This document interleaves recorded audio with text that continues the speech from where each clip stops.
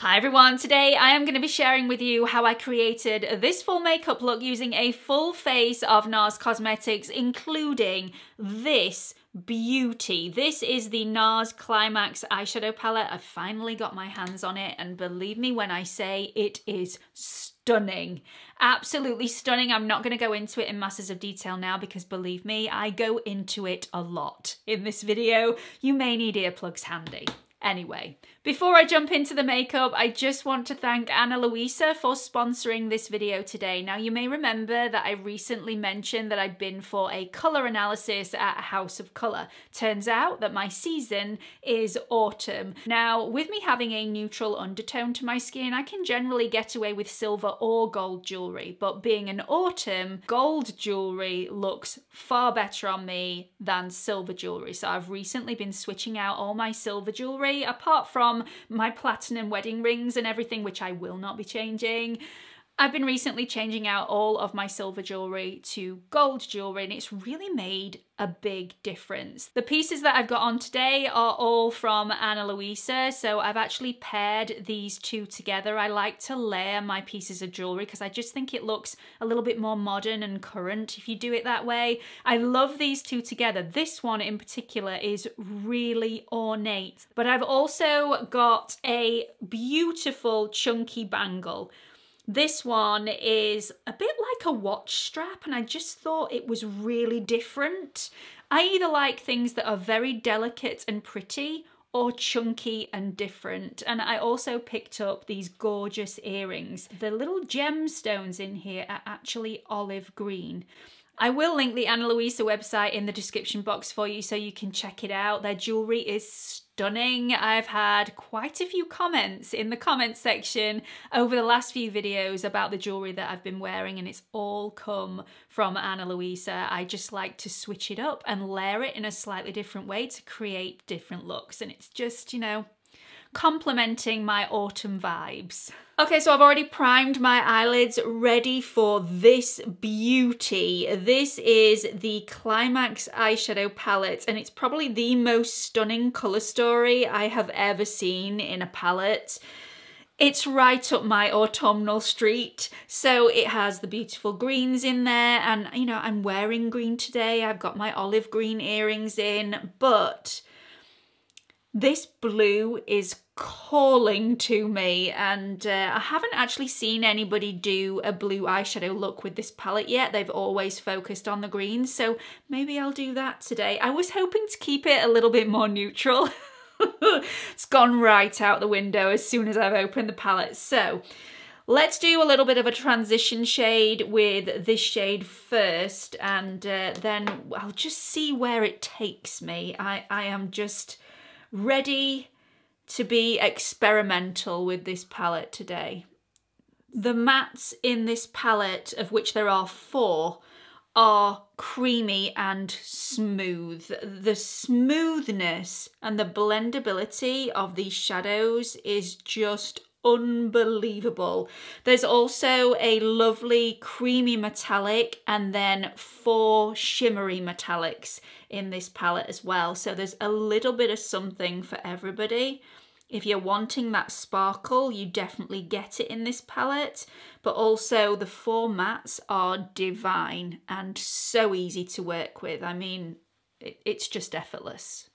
Nars shadows have always been really beautiful, but I just feel like they've really stepped it up a notch with this palette, and I've no idea now why I've waited so long to actually buy it in the first place. By the way, I picked this up from Flannels yesterday and then had a little bit of a play around with it last night. Flannels has 20% off all beauty, so it made it a much more affordable visit. I'm not quite sure how much longer that 20% off is going to last, but it was definitely on last Friday when I went in, and it was on yesterday when I picked up this palette and another couple of bits because, you know, there was 20% off, so it would be rude not to. So the fluffy brush that I just used to lay down that transition shade is the Refa 27 brush. It's so super fluffy and gives you a beautiful blend. And then I'm going to pick up my Refa 01 brush, which is more of a flat packing brush. And I will list all the brushes that I've used in the description box. I'm going to go into this burgundy rich aubergine shade and just put a little bit of that on that outside edge. Oh, it's stunning. Oh, it really is. I am after a really deep burgundy nail polish, and every nail polish that I've bought recently that looks like it's going to be a rich, really deep, almost black brown burgundy comes out and it's bright red. It looks deep burgundy in the tube, in the container. I didn't mean tube. But yeah, it looks bright red when it's on the nail. So if anybody knows of a really rich, deep burgundy nail polish, please let me know, because I have bought so many and wasted a lot of money recently. Beautiful shade, really beautiful. It's almost black. I like that. I'm just taking that slightly above the crease just to give that lifted effect. Then I'm going to go back to my Refa 27 brush and just blend that out very, very lightly. Then I'm going to dip into the blue. I cannot wait to get some of this on my eyelids. Look how stunning that is. I mean, oh, I always like to use my finger when I'm using any sort of sparkly metallic because I feel like you get a better colour payoff that way. I am going to add a little bit of something over the top just in the centre to give it a little bit more light. I'll probably use this shade here, which is also calling to me. Oh my goodness, that is so beautiful. Oh my goodness. I'm just going to take my Refa 15 brush and just buff out the edge. Then I'm going to take a little bit of this champagne-y goldy shade, which is stunning, and place it just in the centre of the lid. This will just open the eye up a little bit and make it look a bit bigger. Love it. Absolutely love it. Wow. And I'm just going to feather that in just around the edges to make sure that we don't lose any of the colour, but it's all nicely blended. Oh, I love this palette. Okay, so I'm going to leave the eye look there for now. I'm excited where this is going to go, but I'm going to finish off the rest of my face and then we'll go back in and finish it off a little bit later. I'm going to use a colour corrector for under my eyes. This is the Nars Creamy Colour Corrector in the shade Light. And I always like to put this down first, then do my foundation, then come back in once this is dried to do my concealer and just correct everything. And I'm just going to pop that in the areas that I need it. Just going back to the eyeshadow palette for a second. I know I'm waxing on about this, so I will shut up in a minute. This is such a beautiful palette. The reason I love it so much is because pretty much all of these shades you would class as neutral shades. You can create a really muted, natural daytime look with this. But if you're one of those people that doesn't experiment with colour very often, this is a very safe way of experimenting, because although you can create that really natural soft look for the daytime or for the evening, you can also be very experimental with colour in this palette without being too out there, you know, without being scared of the shades in the palette. There is a blue, there are some greens. It's just stunning, and it just gives you the opportunity to have a little bit of a play. I love it. I will be quiet now. Okay, whilst I was in flannels yesterday, I also picked up my correct shade of the Nars Sheer Glow foundation. This I stopped wearing because I couldn't find my correct shade within the Nars range. I bought Fiji right at the very beginning because I was buying a shade of foundation for the shade of skin that I wanted rather than the shade of skin that I actually had. And then I went for Gobi, which was way too yellow for me. This one is Mont Blanc. So it's the shade Light 2. If you are my shade twin, this is perfection on me. By the way, I haven't talked about Paul for a while. I love Paul. Paul used to be my go-to NYX guy in boots in Meadowhall. He's now moved to flannels on the Givenchy counter. It's such a lovely counter. If you're in flannels in Meadowhall, go and say hi. He actually served me yesterday because he wasn't busy, and I always like to go and give him a bit of a hug when I go into flannels now. So yeah, he actually sold me all these things on the Nars counter because there's nobody on Nars. But yeah, just in case you're wondering, he's still there. Go and say hi. So this is the Nars Sheer Glow foundation. It is so versatile. It's one of those foundations that I recommend for anybody that's thinking of getting married in the future. If you want to know what foundation is going to last on your skin and look beautiful all day, this is one of my recommendations. It is a lovely foundation. It's not sheer and it's not got a glow to it, so I'm not quite sure why it's called Sheer Glow, but it's very skin-like. It can look very natural on the skin, but you can build up the coverage. If you require coverage, you can definitely get it with this foundation. I would say this gives a demi-matte finish. It's got a slight sheen, but it's not satin, so it's in between. So a little goes a very long way with this foundation. You need very, very little. It doesn't actually come with the pump. If you want the pump, you have to buy the pump separately, which I find a little bit annoying and a bit cheeky, but I much prefer it with the pump. They're not expensive, the pumps, but still, I mean, it should come as standard. Maybe a lot of people don't like pumps. Maybe they're listening to their customers. Their customers don't want a pump, so they don't provide a pump, and you can buy the pump separately. What are your thoughts? Let me know. Are you one of those people that likes a pump like me? That came out wrong. You know what I mean. Or do you prefer a pumpless foundation? Do let me know your opinions in the comments section. This foundation is stunning. So for the first time in a really long time, I'm actually going to take this foundation underneath my eyes with a damp blending sponge, just to see what that looks like. It's looking good so far. So then I'm going to take my Nars Creamy Concealer in the shade Light 2, I think it is. Yeah, Vanilla.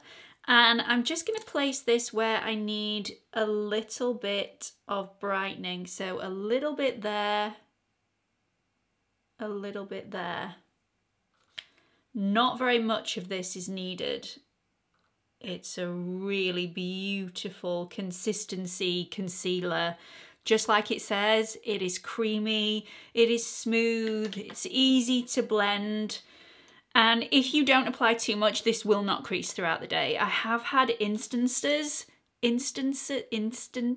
yes, I have had those occasions where it has creased on me, but that is because I've used way too much. So I'm just going to blend that out using my damp blending sponge. So now I need to set my concealer in place, although, I mean, it's not budging. I need to use the tiniest amount of powder.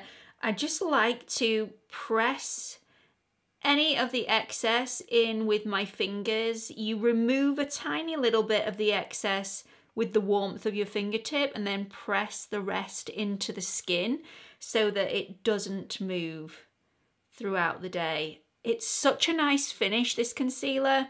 It's not matte. It's definitely not a flat matte. It's more of a satin sheen, and it's really hydrating. And yeah, like I said, it doesn't budge.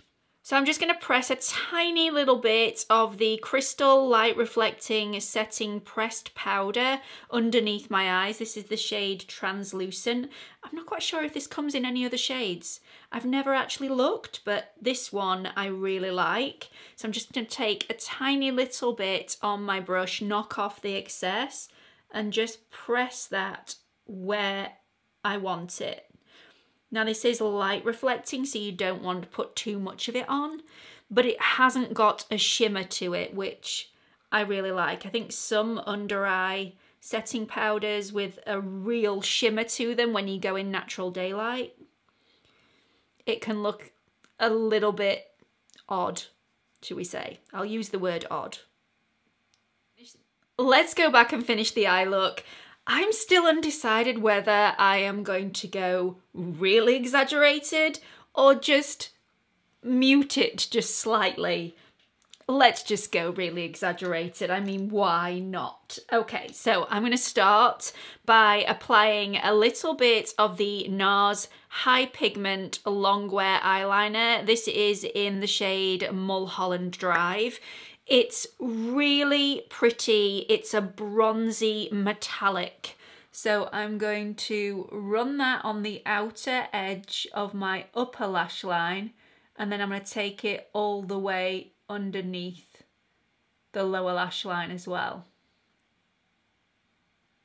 Then I'm going to take a pencil brush and dip into that blue and start from the center of the eye and just start to really smoke that out.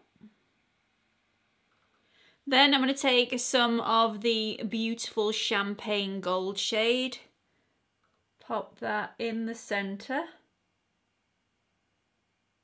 Then I'm going to pop some on that inner corner.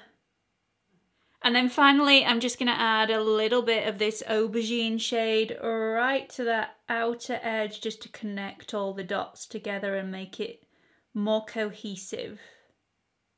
Just going to curl my lashes. Then I'm going to apply a couple of coats of the Nars Climax Mascara, which is an all-rounder mascara. It adds volume, it adds a little bit of length. And I could really do with another one because mine is on its last legs. Okay, let's sort the skin and lips out, and I will put the Climax mascara on my shopping list. I really should have picked some up in flannels yesterday and took advantage of the 20% anyway. I may go back in on Friday, who knows? Okay, I'm gonna go into my Nars matte bronzer in the shade Volata, which if you have followed me for a long time on YouTube, you will know that this is one of my ride or die bronzers for a fair skin. It's not orange, it's actually quite a cool tone bronzer, and I mean, I love it. I absolutely love it. I'm going to use my Refa 19 brush for this because it's got a slight point. It is slightly tapered, so I like to use the edge of it to pack on the bronzer. I like to use the point of it to carve out my cheekbones and then put a little bit more pressure on to actually buff everything together. So I just find it's a really good brush for this. I don't think this is what its intended use is, but it's what I use it for. Okay, moving on to lips, and then I'm going to finish off with blush because you all know that's my favourite part. So I actually don't have a NARS lip liner other than this beautiful warm red one, so that's just not going to do for today. So I'm going to have to use my Charlotte Tilbury lip liner in the shade Love Trap. Then I'm going to use my Air Matte lip colour in the shade Thrust. I adore this shade. I am in love with this lip colour. I'm just hoping that you're getting the correct shade at home on your screens, because on my monitor it's looking slightly more reddy than it does in real life. So fingers crossed you're getting the beautiful warm brown that is actually on my lips at the moment. If you haven't tried the shade Thrust already and you like the Air Matte lip colours, definitely give it a go. It's gorgeous. Let's finish off with some blush. I have the Nars Air Matte blushes. Now I've got about 6 shades in total. The ones that I just can't choose between today are the shade Rush and the shade Torch. I think I'm gonna go for Rush because it's just slightly more muted. Don't be afraid of the vibrant shades in the Air Matte blushes. You can build them up to be vibrant, or you can have them quite soft and muted if you use very little. So that's what I'm gonna do today. Just enough. Just apply just enough. These are so super long lasting. If you're afraid of cream blush or bronzers because you don't think it's gonna last a long time, definitely give the Nars Air Matte blushes a go because they dry down quite matte, they don't stay tacky on the skin, and the shade lasts all day. I mean, it just doesn't budge. So I'm just gonna take out a little bit of the colour and pop it on the back of my hand to start warming up, because that is the main tip that I can give you. Start warming it up on the back of your hand to really get it workable before you start applying it to the cheek. Look how stunning that is. I mean, wow. You can apply this with a brush if you want to. It's either or. I wouldn't necessarily apply it with a damp blending sponge. I mean, you could, but I don't find you get as good a result. Just gorgeous. So that's the finished look for today. Let me know your thoughts in the comments section. I know this is generally more makeup than I would usually wear on a daily basis and also in the videos on my channel, but it's always good to have a little bit of a change. And yes, I do have to do the school run like this afternoon. Unless I take it all off, which I am not willing to do, I'm going to try and wear this makeup for as long as physically possible. I'm really pleased I got properly colour matched for the Nars foundations now. I don't have to keep dodging the Nars foundations that are in my drawer, which are absolutely beautiful, but just not right for me.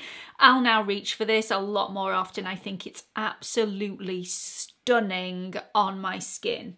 Once again, thank you to Ana Luisa for sponsoring this video today. I am in love with all of my pieces. If you are thinking about getting any jewellery as a treat for yourself or a gift for that special somebody, do check out the link that's in the description box. I really hope you've enjoyed this video. I hope to see you all in the next one. Bye everyone.